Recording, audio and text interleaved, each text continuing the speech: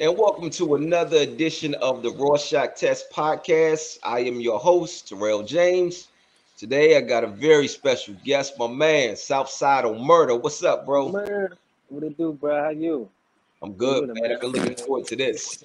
Hell yes, now We've you been already talking know. about trying to get this interview done for some months now, and we finally doing it. But it's been on me, though. It's been on me. My man, go take that, the alpha fleet. Yes, Yeah, sir. yeah, I take It's good. that. All right, that's it, that. But what's going on, man? How you doing? Man, I'm good, man. I'm alive. That's I'm good. alive, man. I'm staying on the way, man. I ain't in nobody way out here. That's it. That's all. That's for real. That's good, man. All right, so look, what we do here for the Rorschach Test podcast, I'm gonna put up a series of Rorschach tests or inkblot tests, and I ask my guests what they see. So what I've done is I've already sent him three pictures. He told me what it is that he sees, and I have my notes here, the way a therapist does. You all who watch the show, you know I'm in therapist mode. I got my pad, I got my pen. So I'm in therapist mode here, and I am going to be referring to my notes and then asking questions based off of the things that he does, his passions, and and the notes that I have here, and based off of what he saw on the Rorschach test. So, but before we even get into all of that, let's run down the things that you do and the things that are passions for you. So let's first start with the music. So, how long have you been rapping? I've been rapping for what, like 6, 7 years now, something like that. Okay. About 6, 7 years now. Yeah. Okay. All right. And then the other thing is you said you in the art, so you draw. Yeah, yeah. People don't know that though. A lot Right. of people don't know that about me. And So I you had gotta no show idea. people to know All that. this Yeah, time I had no idea. yeah. Like I know how to draw. Like I like that. Only thing about me drawing, I had a hard time with, is like Mhm. shading. Okay. Shading. That's the only thing for real. But I can draw like a motherfucker. I Really? can draw. Yeah, for Okay. real. Yeah. That always got like been a little passion of mine, man. Uh-huh. A talent anyway. You know what I'm saying? A little sneaky talent of mine. Hmm. Yeah. Okay. Hmm. And then you said boxing. Boxing is a passion. Boxing. Yeah, boxing too, man. It's so crazy because like I never technically boxed.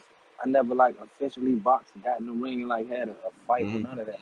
But I just always had old heads that just like took me under the wing and just showed me the ropes, like boxing and shit.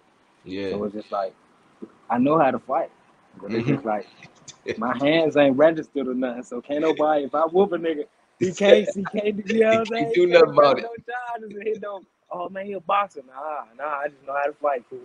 I just know how to fight like a motherfucker. That's it.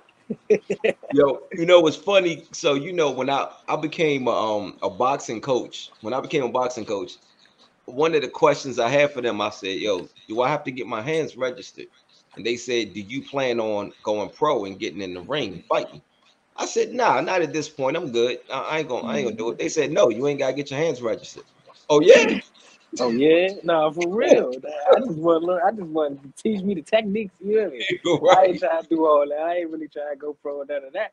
You know what I'm saying? Yeah. Like honestly, what stopped me from like really pursuing boxing for real is like, man, I was told this. This when I was young though. You know, I'm young. So I'm like, man, I was told, man, you can't have sex. I was But about to he say, I ain't already know what said. you're about to say. He's like, man, you can't have sex. Like, but he ain't worded like you can't have sex before a fight. He was just like, you just can't have sex. And I'm like, what? Like, Mike Tyson ain't had sex for like 5 years. I'm like, oh, hell nah, bro. Then I was smoking too much. I was smoking jacks back then. You know what I'm Yeah. saying? So I'm like, man, I'm smoking jacks back then. I had weed. So I'm like, yeah, that ain't my little window going to get me knocked the fuck out. Like, I'm all right. I'm good. My defense impeccable. Yeah. Offense is good. Great. Yeah. But it's just like, little But win you, ain't yeah, up to your par. longevity. For real. Nah, for real. Yeah. And I just kept getting in trouble and shit. Like, you know what I'm saying? I just kept Hmm. getting in trouble, getting locked up and shit as a young and shit. Little dumb shit. Right. Yeah. Yeah. So, and there's something else that I know is a passion for you is GD. Yeah. Yeah, Hmm. that's the religion. Yeah. That's the religion. You hear me? I don't even we the org, yeah, we the organization, but man, that's life. You know what I'm saying? Hmm. That's like the Bible. You hear me? To like Hmm. Christians for real. Like I mean, I don't see, like even though the media and the government or whatever portrays whatever negativity and all that, like me personally, I never saw that before I even, what I'm saying, before I became GD. You know what I'm saying? Like I did my research because I didn't know what it was. Hmm. But to me, from my research that I did, to me it looked like the Black Panthers. The Yeah. new Black Panthers, to me, that's what it looked like. So I was, I was intrigued by it. I was always like a revolutionary. I was always like that. Like always Hmm. wore black. Always with the black fist. You know what I'm saying? I was Hmm. always like that. Right. So I was just like, man, that's the perfect fit. Like, you know what I'm saying? Like, I just wanted the brotherhood. You know what I'm saying? I just wanted a connection to my people, to my folks. You know what I'm saying? Like, Right. that, and yeah, that's definitely a passion of, passion of mine, man. I definitely Hmm. take that very serious because, like I Right. say, that's like a religion, bro. It's Yeah. not even. So, and for those that don't know what I'm talking about when I say GD is Gangster Disciples. Now we're gonna get into that a little later because I would like to clear up some misconceptions that people have about GD, not just GD, but gangs in general. So Right. we're gonna clear up some things too, but we'll get into that. We'll get into that a little later. But we're gonna go Growth, ahead. What'd you growth and say? development. My bad. Growth and development. Growth and We're gonna development. call it that. Yeah, Okay, we're gonna call it that's what that. we're gonna Yeah. say. Okay, I like Yes, that. sir, bro. Growth and development. Yeah. That's what the GD stands for, people. Growth and Uh-huh. development, Growth bro. and We're gonna get development. into it like you said. And exactly, you know what? When we talk about it, that's exactly what we're gonna talk about, the growth and development. Yep. So, Yeah. all right. So I'm gonna put up one of these. So I already sent you this picture, this one right Hmm. here. So this one, you said you saw a Mardi Gras mask, right? Yeah. Okay. So with that Mardi Gras mask, let me get back to my notes. Now, but the Mardi Gras mask, it was actually created. Um, it was a tradition during the early carnivals when they were doing the carnivals, right? And it was actually created so that people of a certain class or a certain reputation they could mingle outside of their class without their reputation being tarnished. Right. That was the original meaning there, right? So Okay. Yeah. I want you to tell me this: how many times have you been like outside of your class, outside of your environment, but you ever well, first I'm not going to say how many times. I'm sure it's been a lot of times, but the times that it has happened, have you felt that you needed to put a mask on to really cover exactly who you are to make everybody else in the room feel comfortable? Or did you look? I already know the answer to this question, but I'm just going to ask it anyway. Or did you or did you like, man, forget this mask, I ain't worried about this mask, y'all get who you get. Yeah, I mean, it's definitely times where I was like, man, fuck this man, I'm gonna be me. You know what Right. I'm saying? Whoever don't like it, bro, you don't like it. But it's definitely times, I'd say more times that I wore that mask and tried to not really, expose the real me, I guess. I don't know. I say like Kevin Gates when he say he an introvert, but it come off as aggression. You feel Mm, what I'm saying? Like I yeah. like a lot of people. I don't know, man. They judge me. They judge the book. They judge the book Right. and shit. You know what I'm saying? They see me and I guess a lot of people see me and they just think I'm a robber or something. Right. And I be like, you know what I'm saying? So it'd be like, you know what I'm saying? Me taking that mask off is more so like, man, like, man, hey, I'm smarter than what I look like. Hmm. I'm definitely not the person you think I am. You know what I'm saying? Shit like Right. that. But yeah, so I've been in situations like that, bro. I Hmm. definitely have. Yeah.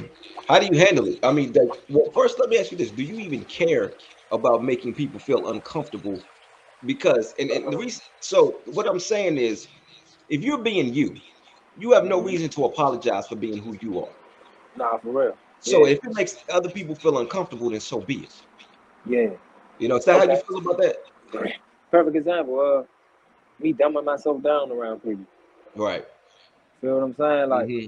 that's the time where I take other people feelings into consideration. You say people be like, oh, nobody likes to know it all or whatever, whatever. But it's like I don't know everything. I just speak only on things that I know. Right. So it might seem like I know everything, but how I Hmm. handle it, I mean, if I'm on the time where I'm like, man, fuck that shit, man, I'm gonna be me. Hey man, I'm gonna just be me, man. I ain't dumbing myself down around nobody. You know what I'm saying? Right. But I don't know. I always been told I don't need to. I shouldn't do that. Why should I dumb myself down for Right. anybody? You feel me? Just Exactly. be me. You know what I'm saying? I'm smart as a motherfucker, but I feel like around certain individuals, I can't have certain conversations with. Hmm. You feel what I'm saying? I can't talk like this around certain individuals because they don't feel like I'm belittling them and being Hmm. condescending. You feel what I'm saying? Right. Yeah. So I mean, me, I just step off. Right. I just step off, and either you gonna see me or I'm gonna step off. Like it depends on how the situation goes. You know what Right. I'm saying? Like Yeah. that's how I do it. For I real. got you. So, all right. So the other thing about that Mardi Gras mask, man, is they're very colorful. The Mardi Gras mask, they're very, very colorful. So let's talk about art. And as far as you drawing and creating with art. So, but I want to I want to talk about art, but I want to go a little deep with this. So with art, you have to be very, very detailed, especially in your illustrations. Yeah. And to do that, it takes imagination. Right. So let's go back to your childhood. Okay. What kind of imagination did you have as a child? And did you have to use that imagination to escape a harsh reality? Yeah. Uh, my imagination as a child. Hmm. I mean, I daydream a lot, right? Hmm. So I'm always imagining things. Uh, I don't know, man. Me just imagining not being in the trenches where I was. Hmm. Something like, you know what I'm saying? Like me just imagining having food when I have food. I don't know, like I don't know, bro. It, it, ah. Repeat the question for me one more time, bro. So Sorry, bro. let me see if I can reword it. So as a Yeah, kid, you had to have this imagination. Did you start drawing when you were a kid? yeah, I did. Okay, so when you were drawing and you were, let's say, did you find yourself like creating like different worlds to try to escape the reality that you had to deal with at that moment?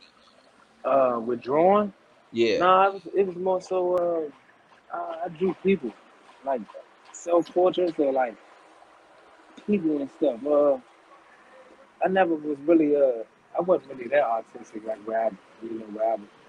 I mean, if anything, I would daydream into a Hmm. different world or something. I'd just be zoned out in a whole another world. If anything, but Uh-huh. yeah, nah. For the most part, when I drew, it was like I just draw what I see. Like I see a car and I draw that. I Hmm. see like you know what I'm saying? I see like a person just one of my cousins just sitting in the chair for hours. I draw them. You know what I'm saying? Hmm. Something like that. Right. That's what it was. Okay. So what was it? How was your childhood? My childhood, man, it was I mean, it was rough. Like you ever seen the movie Baby Age Kids? That was you. That was me, man, little Pee Wee, man. Yeah, that piece of man don't come by here no more.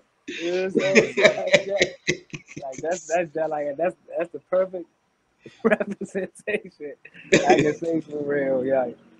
Like Baby Age Kid, you know what I'm saying? Mother died early, man. Father, you know, he's in and out of the system. Hmm. So it's like, man, house to house for real. Hmm. Uh, in the system, foster kid, different foster parents, you know what I'm saying? Then finally got adopted. Right. Finally got adopted by grandma now, you know what I'm saying? But it was like, even when we got adopted, we was still split up because all of us wasn't together. They kept me and my twin together, but they separated us from our sisters. Hmm. And our sisters went with somebody that swore she was our mother's sister, but our mother was the only girl. So that Mm. threw us off. But Right. yeah, I mean, my upbringing was I can say, yeah, we struggled. I can say it was tough. It Yeah. definitely was rough. It's a lot of It's pain. definitely traumatizing. Hell yeah, a lot of pain. It's definitely traumatizing. Like a lot of Hmm. people still got their parents to this day. You feel me? So Right. Yeah. losing your So, mother that early do something to right.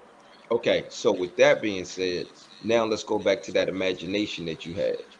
you. Yeah, When you were drawing, were you trying to kind of block out the harsh realities, all the things that you were dealing with, all that pain? Was that your yeah, way of escaping as you were drawing? yeah, yeah. That's definitely my way of speaking. That's definitely my way of speaking. Like, Hmm. something that I can do that can occupy my mind. Anything that occupy my mind, like even playing the game, Hmm. playing Madden or something like that. You know what Right. I'm saying? Anything I can do for hours that'll take my mind off whatever was bothering me. Right. So yeah, drawing definitely was one of them. That's Hmm. definitely was one of them. Yeah. Yeah, and that's good, man. In certain ways, it could have helped save your life because, when you are dealing with those types of environments or those types of circumstances, and you're looking for a way out, sometimes we don't always choose the best route. You could have very well gone out and did something that could have gotten you killed or, locked up for a long time, you know. But those times that you were sitting down drawing, it was time that you wasn't out doing something that could have ended badly, Yeah, exactly, you know. exactly. So that's why, man, I love looking at kids that are artistic or that are just into these types of things because they're sitting there and they're doing something with their mind. That mind is working. That mind is working Right. and they're creating, and I love creators, period. But I love seeing when kids start creating. Yeah, I love that. exactly. Yeah, yeah, and I like highly encourage that. Every time I see a kid that looks like they want to create or they are creating, man, I encourage it. I push it. Like, keep that going. Keep going. No 'Cause we question. need more creators. Exactly. Yeah, Yeah, creators, not yeah, not followers. Creators for real though. exactly. Exactly. Absolutely. Yeah. Okay. Um, I hear a bunch of birds out there where you are. So because of that, we're gonna go to this picture. And in this picture, Thank you. in this picture, you said you saw a bunch of birds. I see the birds, man. Birds, birds, birds, birds. Man, it's a bunch of birds, man. So, so when I think of birds, I think about freedom. Just watching them just fly. And I was telling you, I live out here on the Eastern Shore now, man. I can just bird watch out my backyard. I sit back here and I see cardinals, blue jays, robins, Oh, you got the jumps out woodpeckers. there. Yeah, I Oh, you see got them. the species out there, I still. know, man. I know. Yeah, Like, but it's so peaceful. But then there's this sense of freedom, just watching them just fly and just do what they want, and just so that's the first thing that comes to my mind when I think about birds. But I want to talk about music, and I want to talk about freedom. okay. So, how important is it for you to just maintain your creative freedom when it comes to making music? And actually, this is a two-part question. Also, if there was a record label that came to you and said, "Hey, we want to give you this incredible record deal, but you have to allow us to have creative control over your music," would you do that? Look, I'm asking questions I know the answer to, but I'm just going Right, right. to interview. All No question, no question. right. But okay, let's answer the first part of that question first. So, how important is that freedom to you when you're making your music? Man, freedom is freedom is highly important. It's paramount. I'm gonna use that word. Yeah. The freedom is paramount, bro, because you gotta look at artists that's actually mainstream. Like look at Lil Uzi Vert. It got to the point where like niggas like, man, when your album coming out, he like, man, I don't know, cause he just don't Hmm. have, you know what I'm saying, or artists that can't put music out because they don't have that freedom to do so. Like Right. me personally, bro, the shit I talk about, bro, I'm pretty sure niggas gonna be like, bro, you can't put that out. And not even just because I'm like being hot or nothing. Like I'm just like bro, I be talking about them white folks, and you know what I'm saying. I don't just Hmm. talk about. I don't just try to keep it talking about niggas. Nah, we talking about everybody, bro. You know what I'm saying? Right. We talking about everybody, like how they do, how we do, all that. So it's Hmm. just like, man, that's very important. But if a label was to come to me, and I mean, me personally, bro, I ain't. you know, I'd have been jumped on the bandwagon for all that. You know what I'm saying? Like, but Uh-huh. I ain't with that. I ain't with that shit in the industry, bro. That's I'd rather stay solid and underground like Boosie or something like that, or like Tech Nine or one of them niggas, bro. You know what I'm saying? Like they Yeah. solid, bro. Everybody know them, but Yep. they just underground. They ain't with that shit, bro. I ain't trying. Hmm. Yeah, I ain't going to no mansion parties, bro. You know what I'm saying? I I got get to it. respect it, bro. That's the reason I never signed a deal. For And real, I bro. had Like, opportunities. I had stuff yeah, on bro. the table. Would not do it for that You reason. a man first, bro. You a man time Absolutely. over here, bro. You ain't no one knows you trying to come up, and bro, it's too much of that, bro. Come on, Hmm. bro. It's gonna take Yeah. literally my life to pay you back $1 million, 2 million. It's gonna take my life, bro. That's what the game. That's literally what that is. Now you Exactly. got my soul, home. It's Yeah. gonna take forever for me to pay that shit back. Right. Right. For real. I know the rules. I know the game, bro. Hmm. That's why it taking me so long. Bro. Nah, bro. Hmm. I ain't pressed. I ain't geeked up, bro. Right. I ain't geeked up. I'd rather be solid over the money. Right. For Yep. real. And that's how I feel, man. Somebody actually said to me, they asked me one time, they said, "Are you making music to make money, or are you making music to make music the way you want to make music?"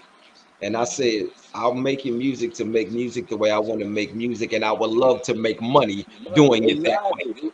Right, way." You right. know. Like, come on, home. Like, perfect example, J. Cole, bro. Hmm. Perfect He example. bro. His style is his style, bro. He talk woke shit, bro. You don't got Yeah. too many niggas out here talking woke shit that's mainstream. Niggas Right. over here talking about perks and shit. You know what Hmm. I'm saying? Niggas Yeah. talking about Right. overdosing on drugs and shit. He the only niggas for real, him and Kenny. Only Hmm. ones really on that black power revolutionary shit. And they the goats. You feel what I'm Right. saying? They talk Hmm. about what they want, talk about and they the goats. I'm trying to be there. I'm trying Right. to do that. Nipsey, Yeah.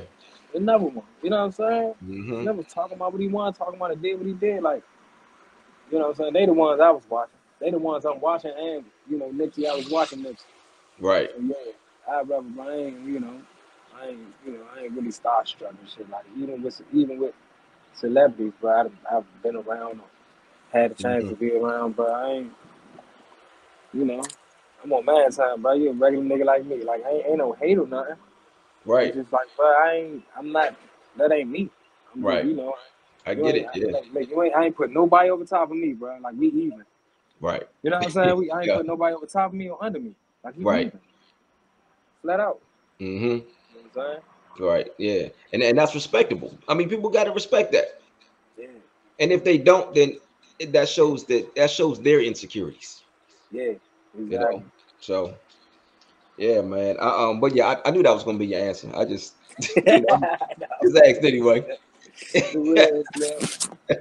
He gonna give you $1 million. Just sign your life away. Like, Yeah. I'm Nah, out it of ain't here. worth it, man. And that, you know what, man? I was also asked. They said, why aren't you willing to do what they want you to do until you get put on? And then after you get put on, you do what you want to do. I said, because I got to look myself in the mirror. That's why, Exactly, bro. you People know? kill themselves behind shit like that, bro. Not Yeah, being able to look at themselves in the mirror, bro. I ain't right. trying to be one of them, bro. I heard the only person that did it the right way like that, like how you just said, I heard the only person that did it like that was Frank Ocean, bro. Mm, I heard he did what he did. He bought it. He got his advance. Did a sneaky album or something like that. He did some shit like finesse, bro. Bought himself out of the contract, like. But that's rare, bro. How many yeah, niggas doing that, bro? Like. right. You gotta know what you know, and you gotta have some bag, like, bro, like, you know what I'm saying? You gotta have a bag, bro. Like, I'd Hmm. rather had a bag, like, look, like, I'd rather had a bag, like, that Dolph already had his bag. That's why Dolph ain't really need all that shit. Hmm. You know what I'm Yeah. saying? Like, That's why he it's a was so difference. respected, man. Exactly. It's a difference between getting signed and the distribution deal. You feel what I'm Right. saying? Yeah. Like, dudes on the, you know what I'm saying? Distribution is something different than what's the name. But, that's Hmm. another topic. Right. Oh, shit. Oh, shit.